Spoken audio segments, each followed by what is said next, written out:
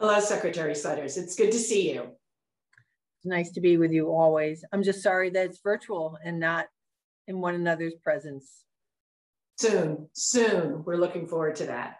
Well, today I want to talk a little bit about what you've been through during the course of the last year. I'm certain that your perspective and your insights on what all of us have lived are really unique to the vantage point that you've had. And of course, your vantage point is always pretty remarkable. Health and Human Services is the largest secretariat with a $24 billion budget, a workforce of 22,000 people. You often remind us that you touch 1 in 4 people through the services that your agencies offer. Pre-pandemic, your agenda was pretty packed. You were implementing major systems reforms at DCF, investing in prevention and treatment to tackle the opioid crisis, expanding community-based mental health services, integrating primary care and behavioral health care. And that's just to name a few. But I'm thinking that COVID-19 might be one of the biggest challenges of your professional career. What in your background, both professionally and personally, prepared you for it? Well, thank you for that. And I think for like all of us, a year ago, March, life stopped as we knew it, right? We shut down things. The pandemic, as it really started to surge very publicly in Massachusetts and across our country, I mean, life just stopped. It didn't mean we didn't keep on living, but everything that we were used to doing, whether it was school, work, relationships, family, travel, the important social work that MSPCC does, everything literally just halted. And it was in those early days in March that as we started to see numbers tick up, we started to watch what was happening globally. We were trying to determine what we needed to do in Massachusetts with Governor Baker's leadership. He and I had a conversation about my sort of stepping up and over, if you would, to really advise him on the COVID response. Because unlike a natural disaster, right, this is a healthcare disaster. And so our normal response to how we deal with snowstorms and fires and natural disasters is different in this kind of circumstance. And so it required a different kind of response. Where MEMA is always front and center, our Massachusetts Emergency Management Agency, and they're extraordinary public servants, right? They are logistic operation machines. And so MEMA is very much a part of the command center that I am the leader of. But it was really trying to define a healthcare and human services response to a pandemic that I think none of us really realized we would still be in a state of emergency a year later. And I think that's the lens I brought. I brought the healthcare experience as secretary, but also remembering of the human cost of this pandemic, and then marshaling the resources that MEMA brings on the logistic management.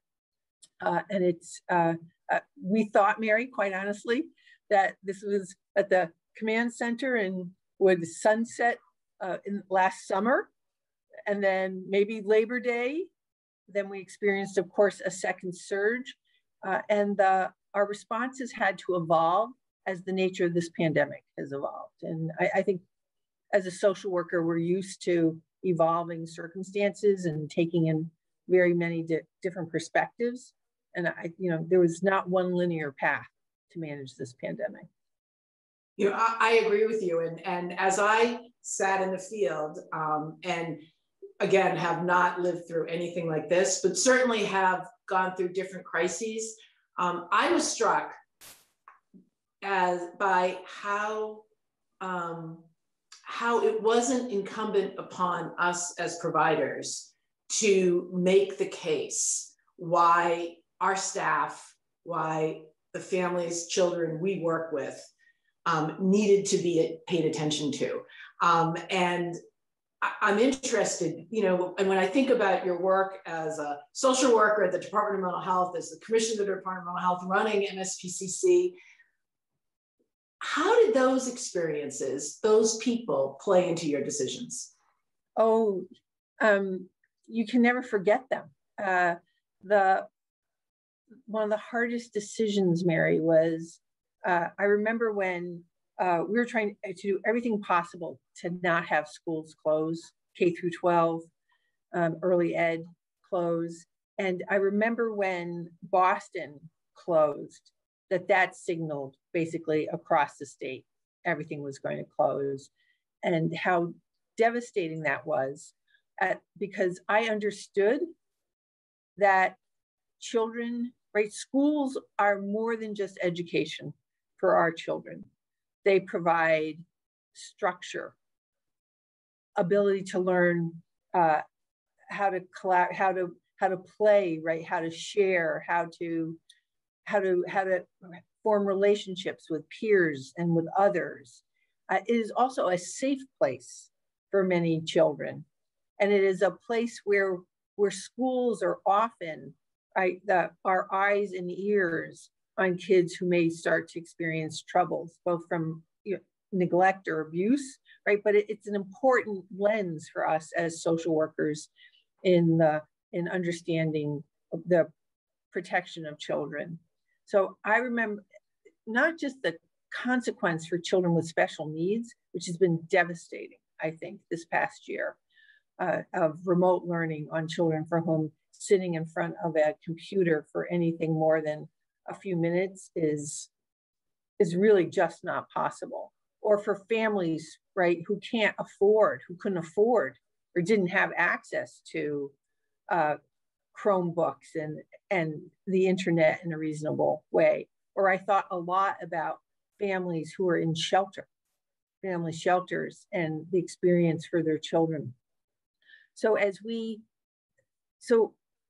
I take that as a compliment, and that I never forgot about the broad needs of families and individuals in the Commonwealth. I felt the pain, honestly, of every decision we made to shut something down, what the consequence was, not just on our economy, which has been devastating, but on the lives of families and children who rely on many of these supports for more than like schools, more than just education. It also provides respite for parents, quite honestly, as well. But I think of the structure that schools provide for kids, the learning, right? The emotional capacity, the resilience of kids. So those were some of the dark days, honestly. Yeah. It was last March, but I think, as you know, when we put out our supports, our financial supports in the spring, obviously protection of our healthcare system in a pandemic is paramount, but I was not going to forget the needs of human services workers, of congregate care programs that can't close, of residential schools for kids, with special needs, that, if those kids ended up in emergency rooms, we would then just have an additional crisis on our hands. So I tried to take a holistic view. I'm sure there's many out there will tell me what all the shortcomings were of that time, but really did try to keep kids and families and our economy at the heart of every decision we were making. Yes, yes. You mentioned when Boston shut down their schools, and as you know, in the last month, many of us have recalled that a year ago we experienced our last normal week, although we certainly didn't know it at the time. When you look back, when did you realize everything was about to change? When schools closed. Yeah. It was, that was a marker that everything was shutting down.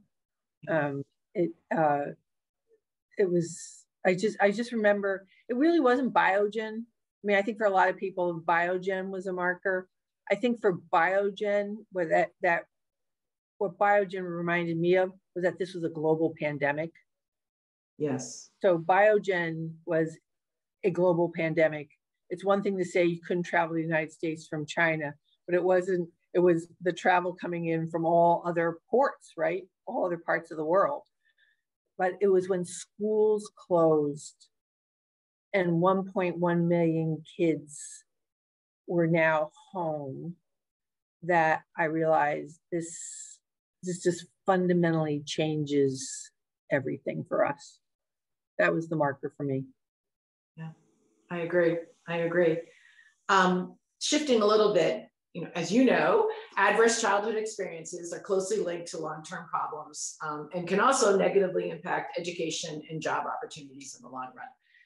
Should we count the closure of schools as an adverse childhood event?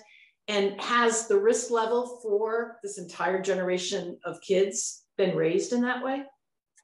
So I don't know if I would like classically call it an adverse event. I think we have a lot to make up for our kids for this past year.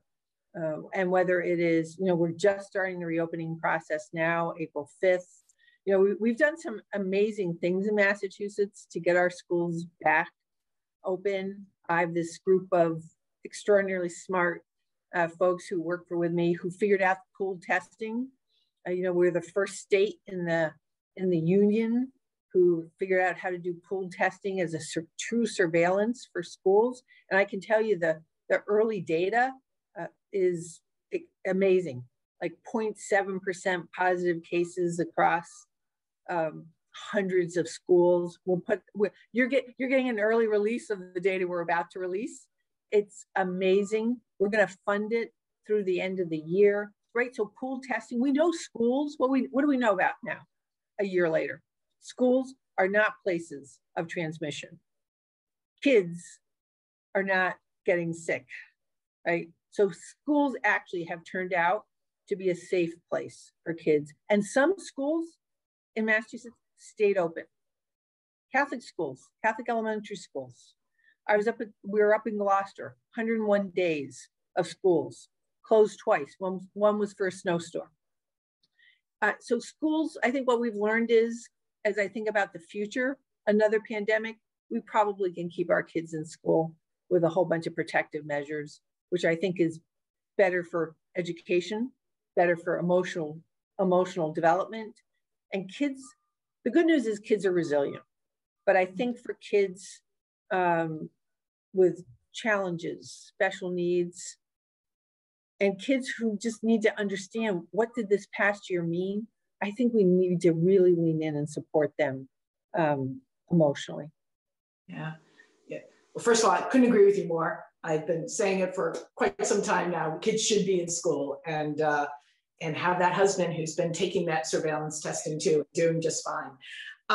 You just alluded to it again, but for the kids and adolescents who've been experiencing this pandemic, well, not exactly, but when you think about what we need to do to support these kids as we transition them back to reopening our communities, what goes through your mind that we need to do to support the children and I guess the adults who also care for them? Well, as we know, the younger the child, right, the more dependent they are upon adults. So kids look to adults, right, to be safe, to understand, put context of what they've experienced in something that makes sense to them. So depending on where a child is developmentally, right, the response needs to be different. The only thing I can equate back to is, it's very different, is 9/11.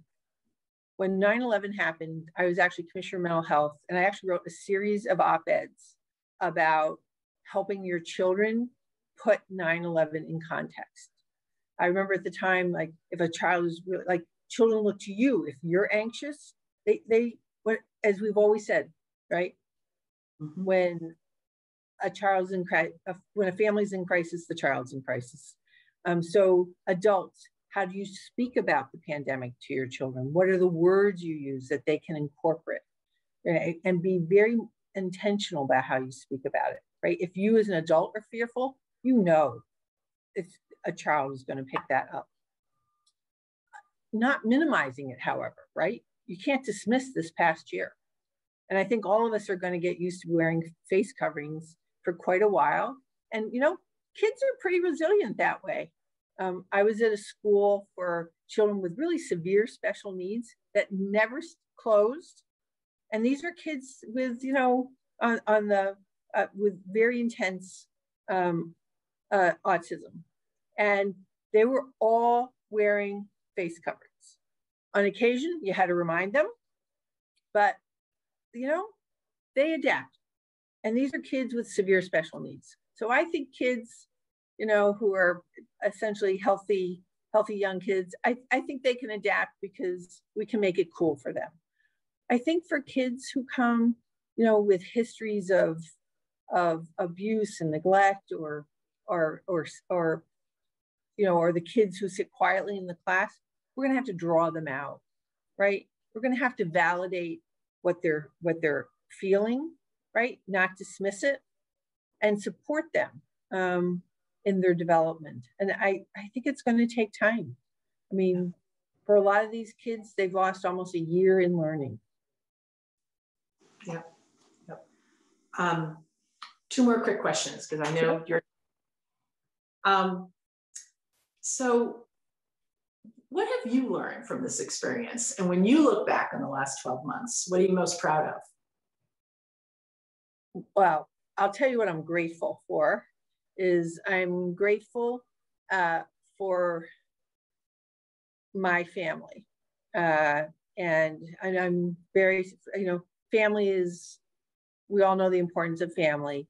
And my family really just completely understood from last March that I was a non-presence in their lives till this day, including Bradley, who, as many people who have seen Bradley at MSPCC events, has just with complete grace said, you just need to do what you need to do, working with the governor 24/7.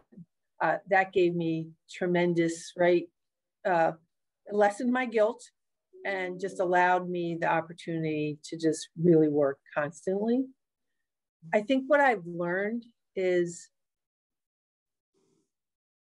how grateful I am to be in the Commonwealth of Massachusetts. Our healthcare system was stressed a couple of times and strained. It was never overwhelmed. And our healthcare system completely operated as one system. It never, the competitiveness of us in normal times just completely went aside, and people just stepped in and operated as one system. Our human service providers, right? Everyone just leaned in, whatever it is it takes to get it done, right? People just, what can I do to help? The sense of people reaching out, whether it was in your neighborhood, to your neighbors, or in a more collective sense, that spirit of just leaning in and working together was, I think, what I'm proudest of. You know, we've been honest. You know, we've tried some things that worked. Some other things that, you know, you say, okay, well, that didn't really work, and you just move on in that can-do attitude and spirit. I think is, if I'm proud of anything, it's that we will prevail. We will prevail through this. There's been extraordinary loss for many people, whether it's the connections, right? Grandparents hugging their grandchildren, death in our long-term care facilities. And we will learn from all of this in Massachusetts. And in the event that we ever have another pandemic, we will be so much more prepared for it. And it's my hope that for our kids, that we can find the pathway to keep schools open, to allow them to continue to be kids, to be safe and protected, because they are our future, as you and I have always said. Madam Secretary, one thing I will say, you didn't know it for the first 4 years, but I do think that the tone of respect and partnership that both you and Governor Baker established with human services, as well as, you know, the healthcare industry, paid off during this pandemic, because you guys had the credibility to be able to, one, you knew who the players were and be able to work with them in a really meaningful way. So, you know, we were fortunate that that foundation was there when the crisis occurred. One last question. What are you most looking forward to once it's safe to leave our COVID pods? I'm looking, so if I can eradicate the word Zoom from my vocabulary, that will be a joyful day. But I say that I look forward to just being in present with people again. I miss being with people, to just have those conversations, the informal conversations. The State House is completely empty. It just feels like it's a closed building. Not that I'm looking forward to legislative hearings, but just, you know, that just the company of people, right? Yeah, is what I look forward to. Just really, I have practiced very tight bubble fidelity. So I am looking forward to my vaccination on the end of the month. Yeah. But really just being together again, right? That's what I really miss the most, is the presence of people, and never having to use the word Zoom again, except, you know, yes, in the context of which Zooming was really meant to be. Exactly. I'm with you. I'll be really happy to say goodbye to it, and really, really grateful. And I can see you and others in person. Me too. Me too, yeah. My friend. But to you and my friends at MSPCC, I'm just grateful for what you do each and every day to support the needs of children and families, and really focusing on protecting kids and supporting families. So from my heart to yours, and to you through the board and all the staff, thank you for what you do. Take care. Thank you very much, Madam Secretary. Enjoy your afternoon. Take care. Bye.